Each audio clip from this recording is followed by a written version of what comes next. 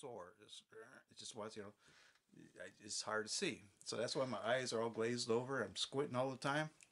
So from here on out, I'm just going to have to go by the way of the Big Lebowski.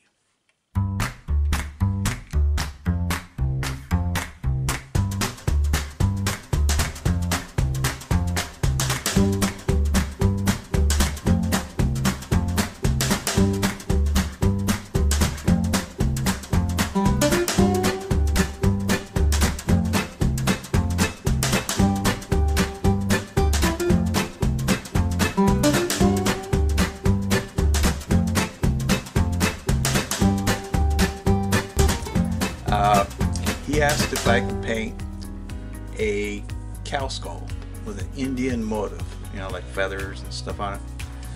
And I was like, yeah, I could do that.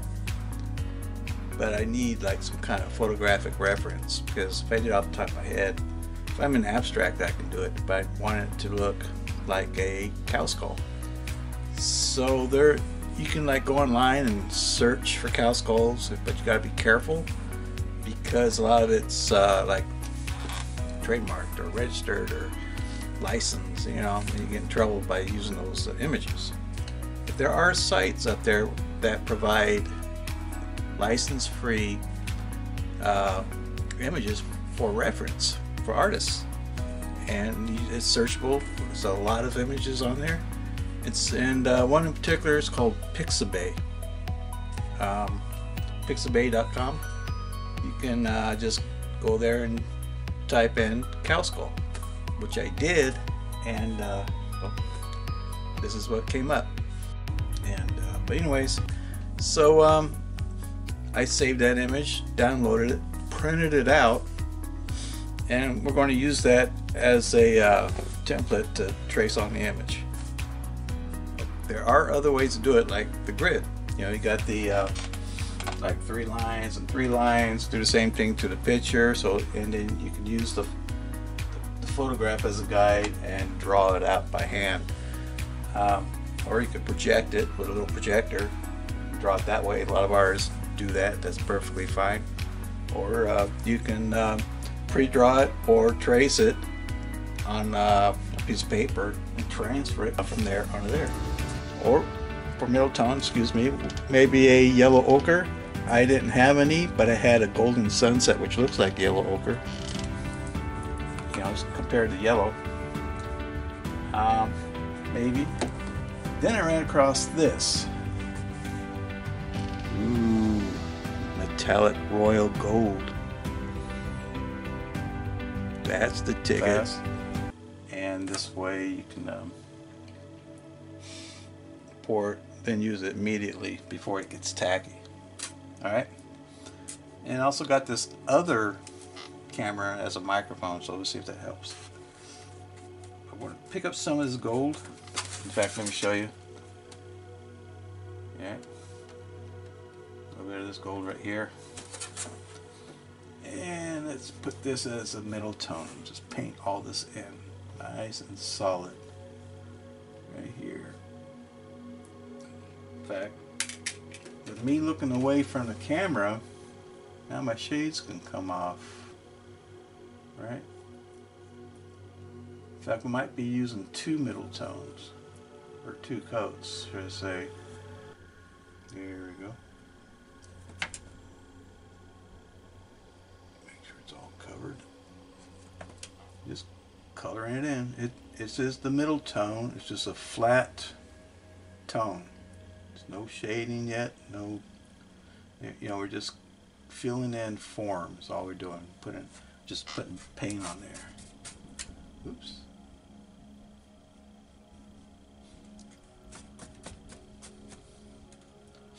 Okay, that might change. Probably needs to be lighter, of course. And then I want to go into our, actually, needs to go across this other bone here too. Let me get this in here.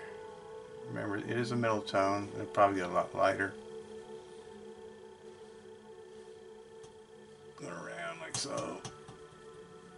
And a lot of times your brush strokes should be the same, should be in the same direction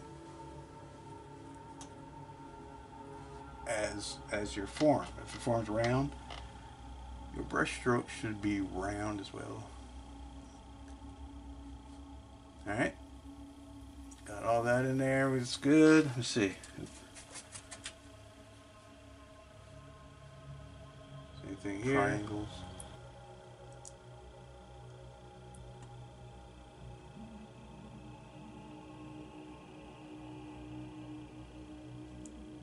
If you want to use a small round brush to get around these shapes, be my guest. Yeah, this flat brush seems to be working okay for me. Sometimes I just like,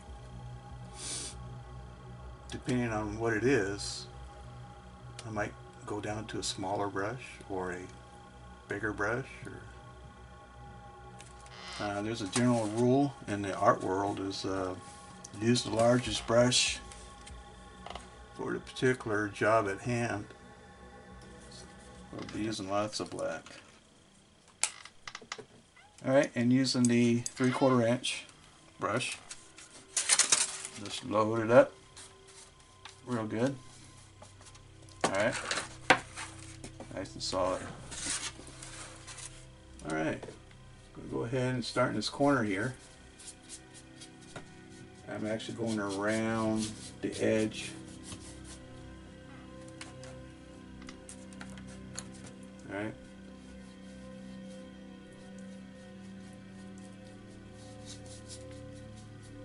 You know, let me do this. Clean my brush and sit. I'm going to use a smaller brush, the 1/2 inch. Because before we do all that, we want to go ahead and get around this edge like so. Once again, you can use any brush you want. Get that nice clean edge right here. Dun, dun, dun, dun.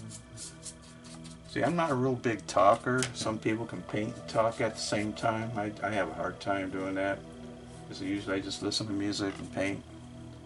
You know, I'm not playing any music now because I'm recording off this camera and see if it'll pick up my voice pretty good. Depending on the audio, I might just dub over it like a third-person point of view type thing. We'll see how it comes out. You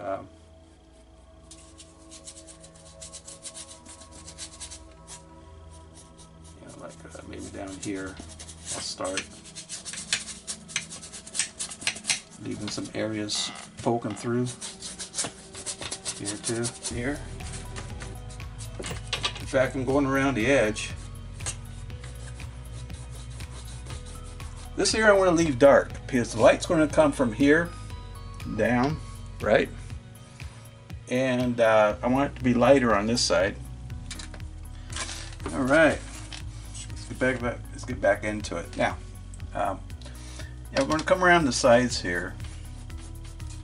Yeah, this corner a little bit. If it hits this, don't worry about it because that's just the underpainting, you know. It goes up.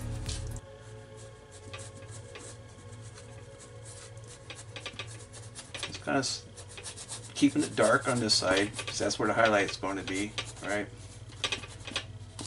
So maybe this little haze up here with some light,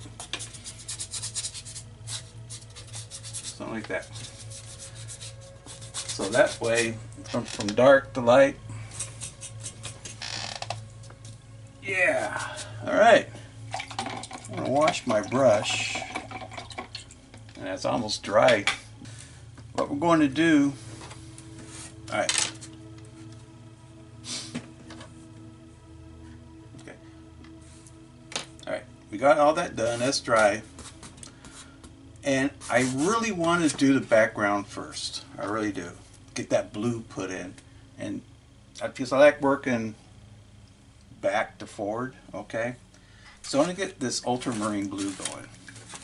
see, I mean, this dried almost. I mean, it's only been a couple minutes. That's one thing about acrylic; it dries fast. Right? Ooh, got some blue out of that. That's the end of it. That's the end of ultramarine blue. But I got a tube, a little thicker, but just as transparent. I'm gonna just put a little bit of that next to it because I'll be using a lot of it. That's a good size area. So you want a lot of that blue. All right. And I'm also going to use matte medium. This is by Daler and Rowney. I don't know, but this is matte medium. Just think of it as like paint, acrylic paint, but clear. It's transparent. Comes out milky white looking, but it thins your paint, and does, and then it just dries clear. You know, but put a little bit of that in, just to give it a little bit extra translucency. Did I say it right? Translucency? I think I did. Let's see. Alright. And I'm using good old 3/4 inch flat brush. Right? Alright. So here's the blue. We got the blue here, and we got that matte medium. Alright. And I'm gonna like pick it up. This is all dry. I'm gonna pick up a good swab, mix them together. And I'll start up here in the left corner, upper left corner, and just cover all the background, the black. Okay, here's the fun part though. You got to get around this edge. You know, a lot of times what you can do is you can like turn the canvas, like so, right? Pick up some more of this blue, and it makes it easier to stay within a particular line. You know, just instead of being all contorted. You don't want to be all contorted. You just turn the canvas to get the best angle, so you can get that stroke in as clean as you can. Like right, this is a lot easier than going across like that or something. Yeah. And then just come around, follow that edge, come back down this way. Yeah. There you go. Come back down this way. There we go. Just kind of scrub that in, loose. Alright. Yeah, I need a little bit more water. Just a little bit. I'm going to dab the excess water out. Alright. This here, I'm just going to. Hopefully I got enough glue. Okay, I might have ran out. Guys, welcome back. Okay, we have our painting here. We're in the overpainting stage. Got the background perfect. I mean, we did a black and white underpainting, and then we glazed it with ultramarine blue, which is really transparent, so you can see that white showing up. That gives it a nice tone. And what we're going to do now is we're going to do the overpainting of the skull. So right now the skull is in its middle painting state, which is like the middle tone. And what we're going to do is we're going to put shadow in it, or push it back with shadow and pull it out with highlight. Alright, so it's like we're grabbing the image and going, stretching it out, giving it some dimension. So it looks like it's actually coming up like so.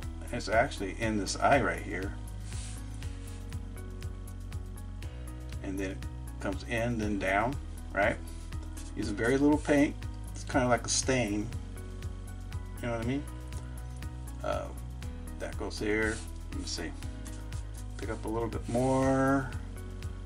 Define that a little bit better. Same thing here. Let's see.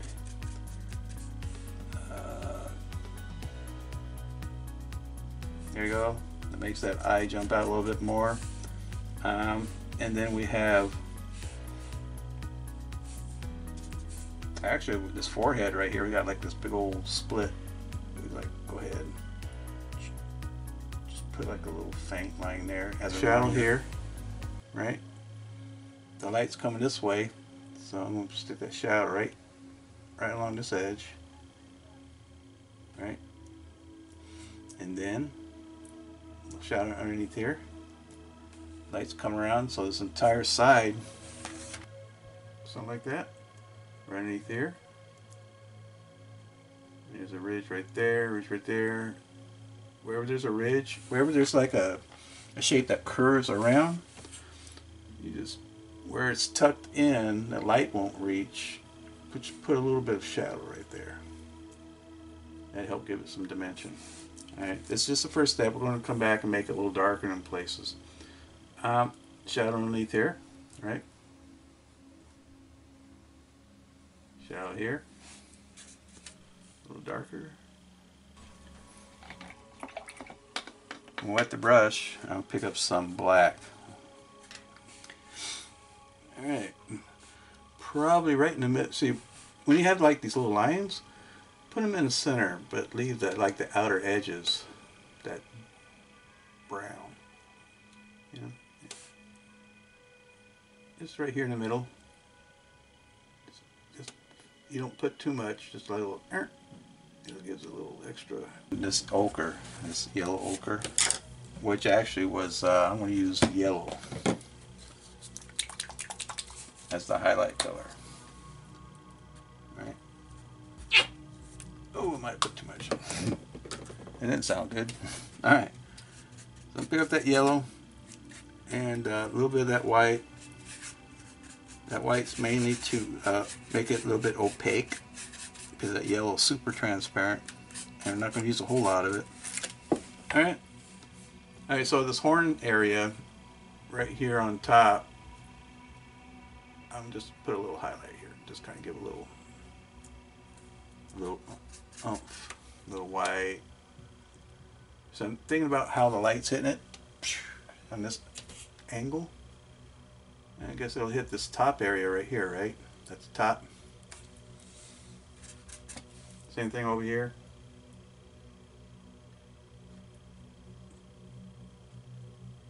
I just make it just jump, right? Same thing here. Top edge, follow it around. Is it, you know, it has a round curve, so you can follow it wherever you think the light's hitting it. Right here, maybe. All right. And of course this horn got light hitting it. Let's see what do I do with it. There it is. All right, right here. I'm not going to that blue. I'm going around it. See, there's the highlight. Right here, right, and right here, right.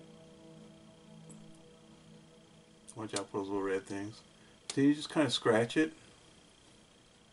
Let the let the paint come off your brush, so it's very little, and you just kind of like scratch at it a little bit.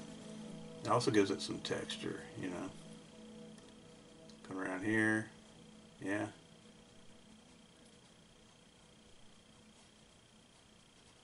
So like that.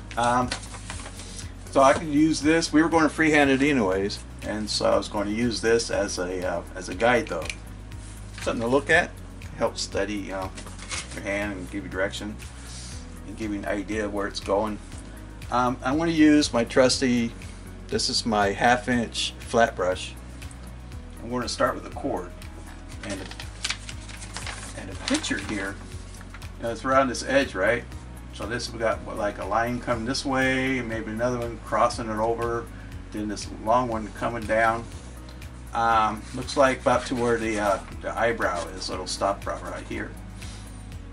And then you got a couple beads, and then the feathers go all the way down, and it stops right before the tip of his nose area, so it goes right here.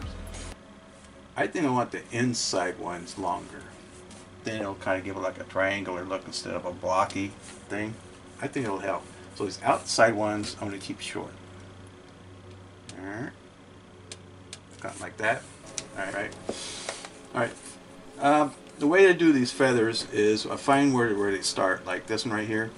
It's, and it's got like a little tie off, right? And so the feather actually starts with a kind of couple little things right there, right? And then it goes the other way. All right. It's another all right. Sorry, I'm trying to stop that. It's interesting. This feather's kind of going this way, right? But we can give it like a little, you know, it has that spine right in the center. That's the center of the feather. And from here, we start pulling out, holding this brush at that same angle, or right. So this side will be going, all right, something like that. Canvas underneath. If you paint over dark, when it dries darker. Kind of absorbs that bottom layer somehow. I don't know. But we're going to put another one here, but only on this one side, because that's where the light's coming from, right? This way. And so we're just going to brighten that one side. The other side we're going to leave that one coat. And it'll give it like a little kind of its own sparkle. A little bit of dimension. It'll help out. And we'll just do this one. So just kind of tap it. You're just covering the white, because this color is transparent, and so you get all that detail in there. This is what you call this glazing. That's what we're doing. Old style glazing. That's what the old masters used to do. I like that yellow one. It really shows good. Give it a little bit green. Green it up, maybe on the back side. It'll darken it too. Let me see. Yeah. If you want. Actually, we could go back to that script liner. My other camera died. So don't have a whole lot of memory in it. That's why you need to help me. I need better recording equipment. I need a better laptop. I have an i3. And it takes forever to render stuff with that sucker. But it works. So yeah, subscribe to Patreon, and that would help out tremendously, and I can get better at this, get better equipment. My first goal is $500 a month to supplement my Social Security. Second goal is $1,000 a month, and that's when the equipment happens, you know. Upgrade my system, computer, cameras, invest in some microphones for better sound. But yeah, subscribe, and I'll be putting these out once a month, and each one hopefully will be better than the last. Alright, pick up some white again, and some of that green. So you turn our super bright white green. Alright, do the same thing here. Let's give it like a little boop, boop, boop, boop. And we're going to brighten up this side. Give it a little, keep the same angle. And it's kind of a dry brush thing. Use the very tip of the brush. Don't press. And just let the paint drag off the bristles. Alright? Needs a little shadow. Like Bob used to say, you can't see the light without the dark. Right? There we go. Believe it or not, we're not done. We got some beads to paint. Right? And they could be different colors. So I'm going to paint, we'll do some white right here. I think there was a bead right here. Right? Make it white first. And there's actually two beads. We'll do a big bead and a little bead. And maybe a bead right here. It's a good sized bead. The feather's pressed against it. Just put some more white again. If it's not coming off your brush, add a little bit of white so it'll flow better. And it had a second bead up here too. Just kind of put something like that. Those beads. It's a good sized bead. And right here. Why are we doing white first? Oh, so the color would show. It's against that black background. And so this white is actually a mask. Think of it as a masking out the background. A little smiley on the, making the same because they're reflecting the same light. And so I'm just going to put like a little sideward little hook on the right edge. Not right on the edge, but right in front of it. I need some more white. Mainly white. Okay, we'll give it a little sparkle. A little boop. One here. One there. A little sparkle. You just kind of touch it. It's like another little comma on the other side, but you just kind of do a little. Oh man, this one needs to be bigger. There you go. A little sparkle. Sparkle. Yeah. By George, I think we've got it. In fact, we have already signed it previously. But I think he'll like this. You know, my friend Dwayne, he's a Lumbee Indian here in Robinson County, North Carolina. And he's a good guy and everything, and I really think it's more like that. Alright, well there you go. Hope you enjoyed it. Check out my Patreon page. It's patreon.com/HerstelPresto. Man, that light's bright. Let me put these back on. Ah, better. Well, we're all done. Hope you enjoyed it. Once again, check out my Patreon page. It's patreon.com/HerstelPresto. And you go to my website. It's HerstelPresto.jimdo.com. And follow me on Facebook. And you can contact me through my webpage or leave a message somewhere. But you have a good one. Later, Gators.